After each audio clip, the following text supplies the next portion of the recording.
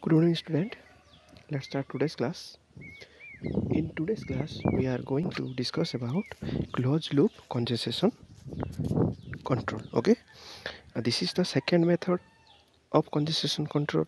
The first one is open loop congestion control. Okay, which have which we have studied in previous class. Okay, now in I told you that in previous classes I told you that in closed loop congestion system this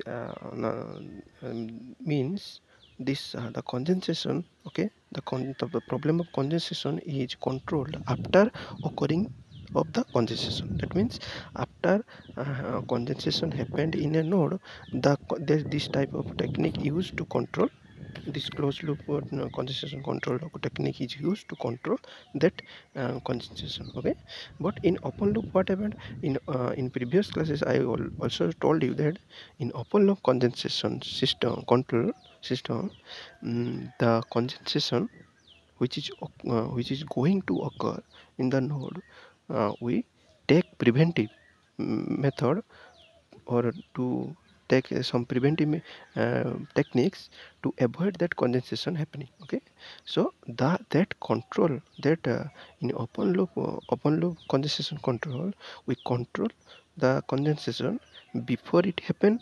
Okay, but in closed loop condensation control system, we control condensation after that condensation happened. Okay, now there is a several uh, policies. Okay, like open loop condensation have several policies. Here closed loop condensation has a several mechanism or policies or different type of protocols are there. Okay. The first one is back pressure. Okay, the technique of back pressure refer, that means in back pressure what happened, you see, let's this is source. Okay, you know, this is source. Okay, then this is one node, one second, third, fourth, and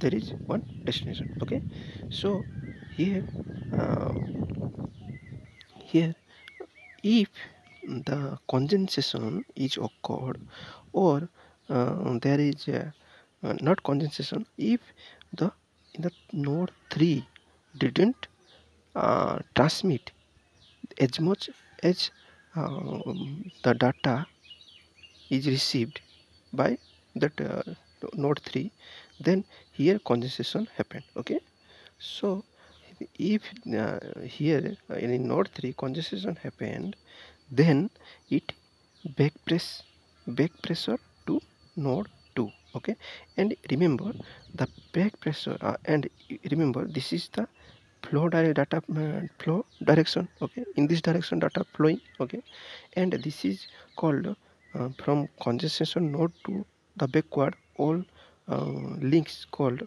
up upward link. Okay, upward link, and after that up to destination called downward link. Downward link. Okay, so in the whenever there is a condensation happened, then one back pressure applied to the previous node. Okay, or and remember that this back pressure direction should be in the opposite to the flow of data direction. Okay, data direction in this direction, back pressure should be in this direction. Okay, and whenever there is a congestion happened, okay, in the, let's say in the node 3, okay, then one brake pressure or one information back pressure information going to node 2.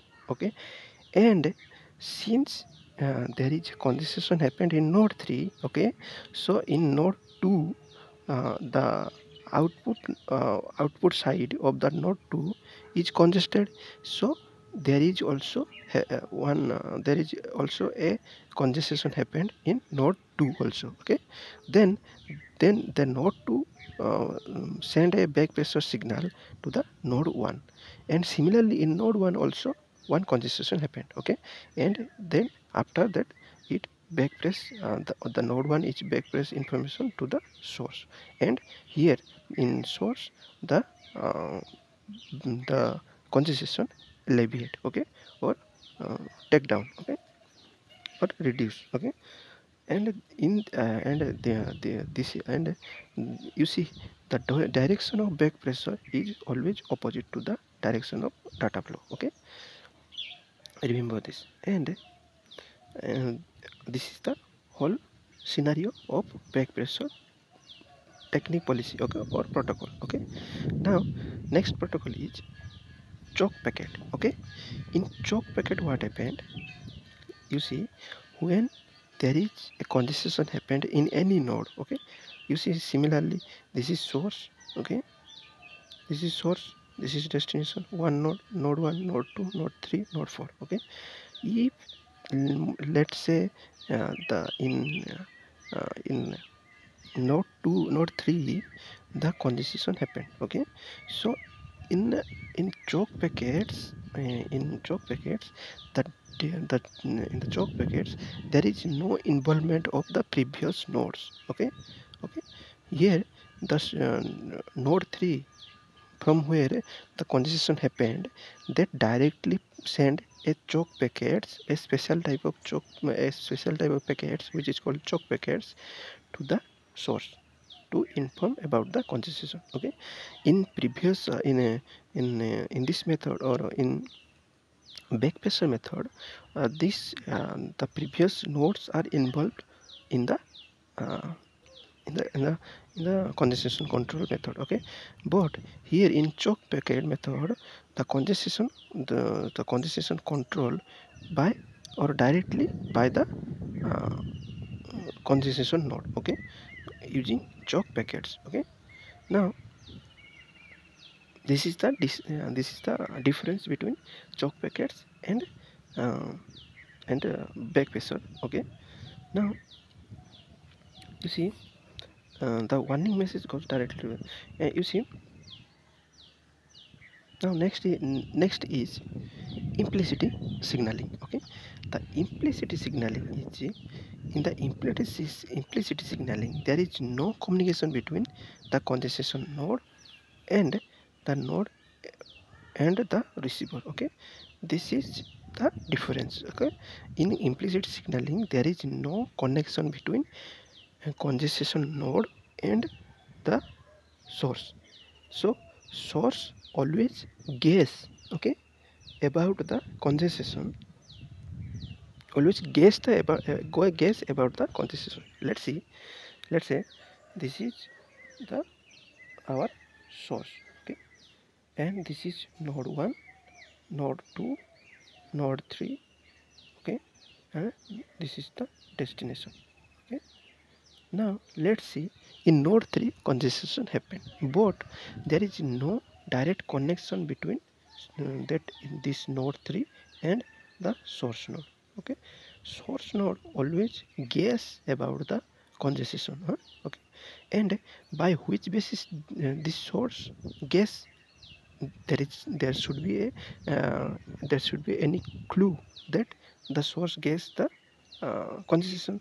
So the clue is that if the source send 4 packets of data, okay, but it get only 2 acknowledgement from the destination, okay, but in very slow or time, uh, it get 2 packets instantly, 2 acknowledgement instantly, and after some more times that and next 2 packets or the next 2 acknowledgement getting, okay.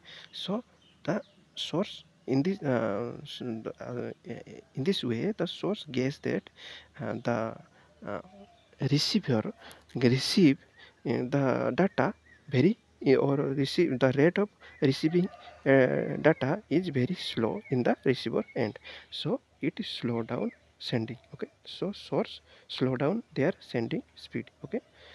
So in that way the source gets the congestion and alleviate the congestion or remove the congestion. Okay, in the this is the implicit method. Okay, now explicit method means the node that experience congestion can exactly here in explicit what happened. You see, let's say this is source, this is node 1, this is node 1, this is node 2, and this is destination, let's say. Okay, here edge like edge choke packet method choke packet protocol. Here whenever, let's say, in node 2 congestion happened. Okay, so here the node 2 signal directly to the source. Okay, this method is like a choke packet method, but difference is that in choke packet method there is a choke packet or special type of packet will be sending to the source by the congestion node. Okay, but here what happened, here in explicit signaling there is only one signal or command sent to the source. Okay, directly from the congestion node. Okay, and this and this explicit signaling are of two types. Okay, and occur either in the forward or to occur this explicit signaling occurring either in the two direction, that is forward direction and backward direction. Okay, if this signaling sent to the source end, okay, to alleviate the congestion, or to that signal sent to the source, then it is called backward signaling. If the congestion node send the signal to the destination, okay, to alleviate the congestion or to recoup to alleviate the congestion, then that signaling or that process is called forward. Due to this forward, due to this direction the signal send is, it is called forward signaling. Okay, okay, that's all about the open loop congestion system. Okay, sorry, closed loop congestion system. Okay, that's all. Thank you.